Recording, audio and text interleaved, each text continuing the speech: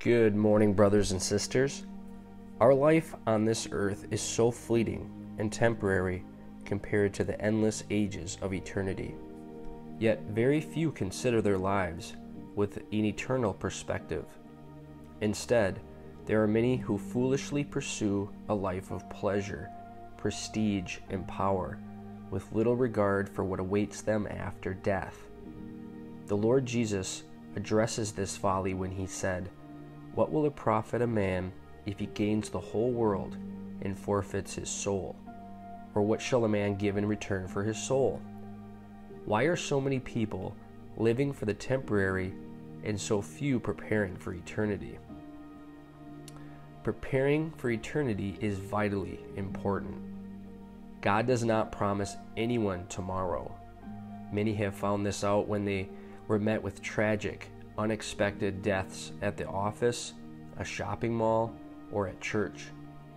The certainty of death is unavoidable, but it should not be our greatest concern.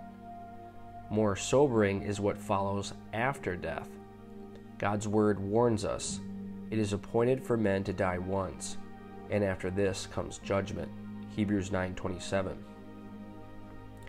Our appointment with death comes with an unavoidable judgment. Those whose sins were judged and forgiven at the cross of Christ will experience everlasting joy in heaven, while those who die unforgiven will experience the eternal fires of hell. This is why preparing for eternity is the most important issue to consider in this life. We can be wrong about a lot of things and still survive. But if we are wrong about eternity, we will pay for that mistake forever and ever. Christ is our only hope in life and death. Man has a serious problem that cannot be dismissed. We have all sinned against our God and Creator, who cannot let the guilty go unpunished. He is majestic in holiness and righteousness, and justice are the foundation of his throne. He is also a God of love and mercy, and did not leave us in our hopeless and helpless condition. In his infinite wisdom, God devised the one and only way he could save sinners while upholding his holiness, righteousness, and justice. As a demonstration of his love, he sent his only Son to die as a substitute for sinners. Jesus was crucified as the perfect sacrifice to satisfy divine justice for sinners.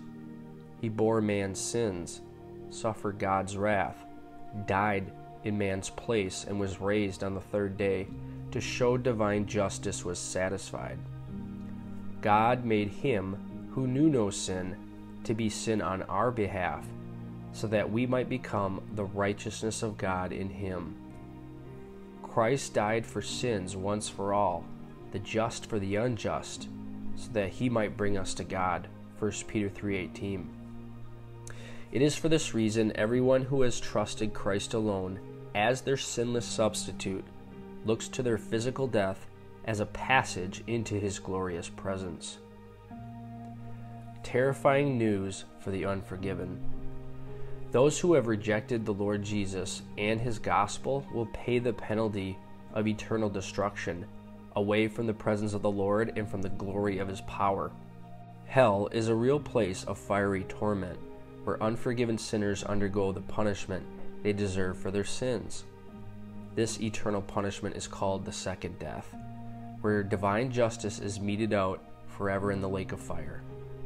Unrepentant sinners consciously suffer pain and thirst from an unquenchable fire, and the horror is so great they want to warn their loved ones on earth but cannot.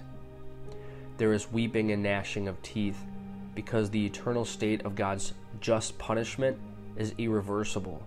There is no second chance, no escape, no hope, no rest, and no relief. Living with an eternal perspective.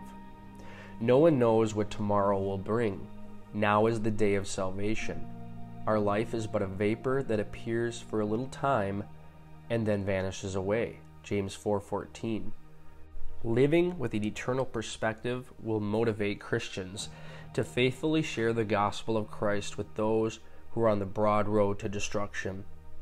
One day we will all stand before our Creator, and He will either be a sin-avenging judge or a merciful Savior.